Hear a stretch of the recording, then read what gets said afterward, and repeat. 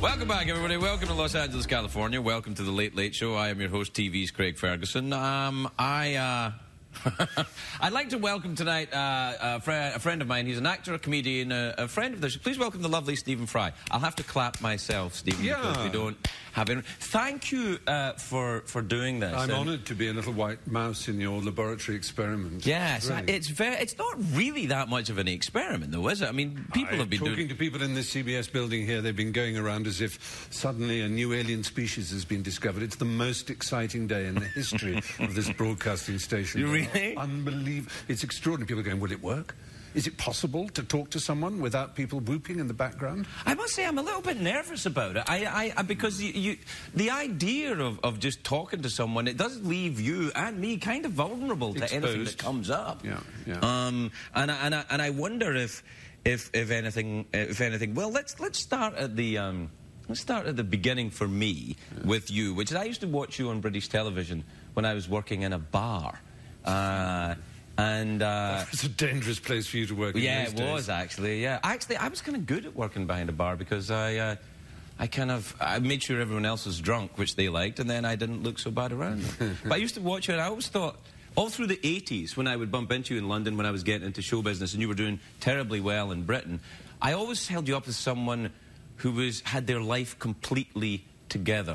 It's strange, isn't it? It's like, I mean, this is sort of a truth about all humans, is that we, like you arrive at a party, right, and everybody's, in your mind, armed with a club, and all you have is a little Q-tip behind your back, and you think somehow everybody else was at a lesson at school where they learnt some life trick that you will never know because you missed that lesson and you'll never catch up. I'm fascinated. And they think the same of you. I'm fascinated to hear you say that because I had always assumed that you were, until I read actually your autobiography, I'd always assumed that you were the golden gifted child, the Cambridge education, the studying of the classics, the knowing lots of clever people who were very attractive and rich. And I had a terrible chip in my shoulder about that particular group of people. I had kind of grown up thinking that the intelligent, you were ghastly. We're all horrible, spoiled, pampered, overpraised, and I knew that that's how everybody thought of me. And I thought I was from a generation that was born at least 20 years too late. That maybe if I'd been born in the 50s, when wearing a tweed jacket and smoking a pipe and talking about Catullus and Ovid was somehow acceptable and you were admired for it. Whereas I felt that I was born into a post-punk era in which the idea of even speaking in sentences that didn't break up at the end and go sort of and like and oh I wonder, but just having an articulate voice was in itself an offence. It was like rubbing people's faces in the dirt, and that I was hated for it. Yes, punk it did have a real anti-intellectual streak. So I genuinely felt that simply my affect, my manner, everything about me would guarantee to make people despise me. Do you think that still exists? There are parts of me that think that, yes. Yeah. But I know that they would find me even less acceptable if I fraudulently attempted to be demotic and street and hip. It just doesn't suit me. It's like when I wear sunglasses. No matter how bright the sun, people say, what are you doing wearing sunglasses? Yeah, they know you're English. Yeah, you should accept the brightness. But there are some British people, no one would say that to Mick Jagger. Right. There are British people who are cool, hard to believe as it is. And then there are people like me who just seem to be made of tweed. I can't help it, no matter how hard I try. And even if you tell people things about yourself that show your difference. In England, for example, the fact that I'm a Jew, the fact that I was imprisoned by the time I was 17, the fact that I was expelled from schools, that I'm gay, that I was. You're really the drug addict. I was a drug addict for 15 years. Yeah. Not that I wish to boast about these things. I was shocked by your drug use when I heard about it. Because I was doing drugs and drinking at the same time, but it was very obvious to everyone around me that I was doing that. You were kind of, you were talking and you were writing musicals and you were very productive.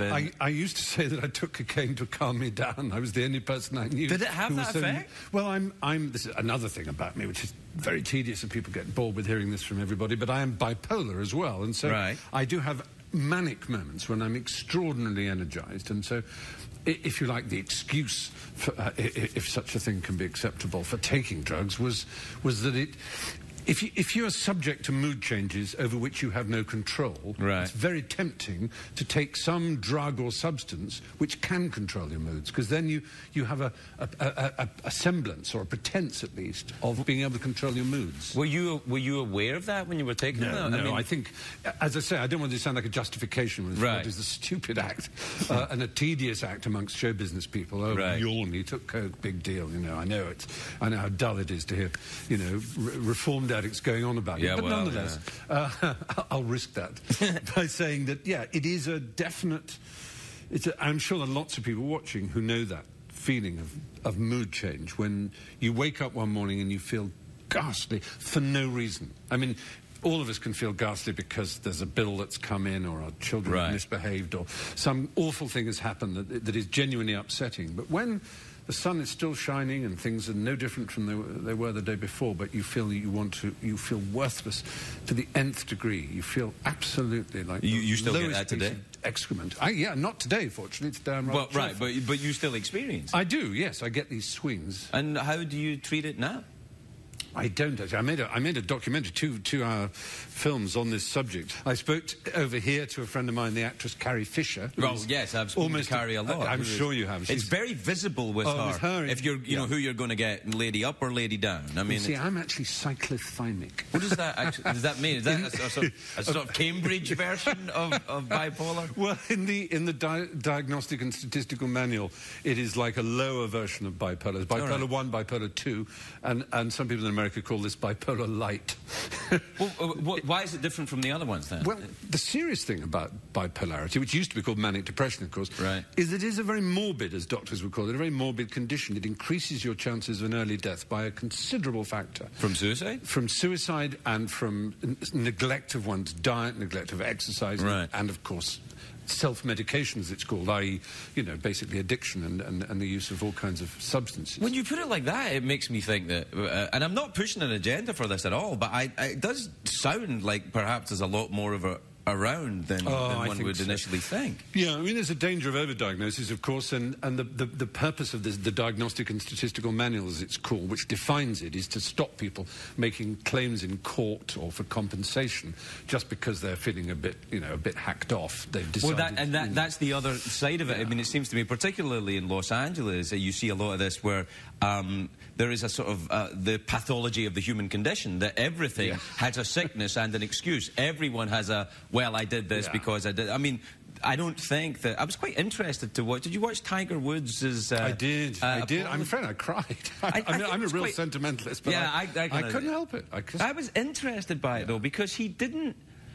He kind of said that I had... he talked a little bit about the Buddhist faith, which I found kind of fascinating. I was surprised by that, but on the other hand, why you know, sportsmen talk about faith all the time. Right, of course, used to it, I suppose. I mean, one of the odd things about that is, I don't know about you, you know this thing, trolling? Troll? Is it something like a little Norwegian thing that lives under a bridge? Right, you answer 3 questions, you cross the bridge, or... Well, that word is used to describe aggressive, mostly unpleasant comments on web pages. Yes, of course, I know that. Yeah, yes, exactly. Right. And it has become almost impossible, I find now, to look at something online, like the Tiger Woods thing. I watched that online. Right.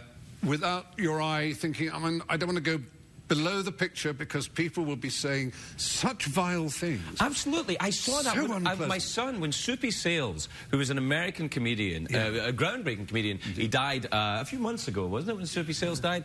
And my son, who's almost 9, wanted to see him.